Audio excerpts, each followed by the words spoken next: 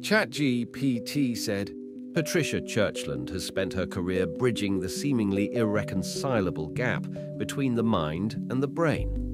Born in 1943 in British Columbia, she was raised on a farm, where the practical demands of rural life instilled in her a no-nonsense attitude and an early curiosity about how things work.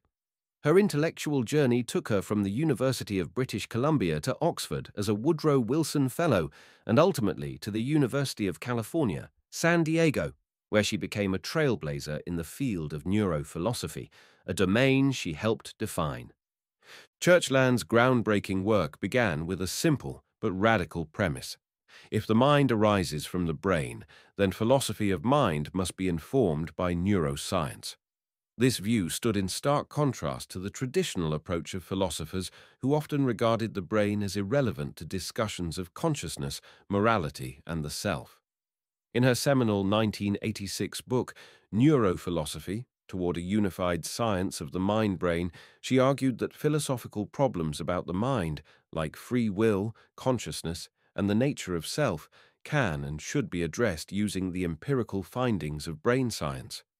The book was both celebrated and controversial, drawing fierce critiques from philosophers and admiration from neuroscientists, including Francis Crick, co-discoverer of the DNA double helix. Churchland's work was not just theoretical. She collaborated extensively with neuroscientists, including her husband, Paul Churchland, and incorporated cutting-edge research into her philosophical analysis. Her insistence on getting one's hands dirty with the data made her an unusual figure in philosophy, a thinker who moved comfortably between lab meetings and seminars.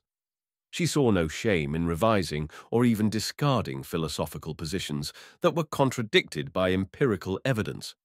Over the years, her work expanded into moral psychology, particularly the biological roots of ethics. In Brain Trust, What Neuroscience Tells Us About Morality, 2011, she proposed that our moral behavior is deeply rooted in brain mechanisms shaped by evolution, particularly those related to attachment and social bonding. Rather than deriving morality from abstract principles, she traced it to oxytocin, the vagus nerve, and other neurochemical and anatomical systems. This view emphasized the evolutionary continuity between humans and animals, challenging notions of human moral exceptionalism. Patricia Churchland's legacy is that of a philosophical heretic and pioneer. She brought the brain into philosophy, not as a metaphor, but as a foundational subject of study.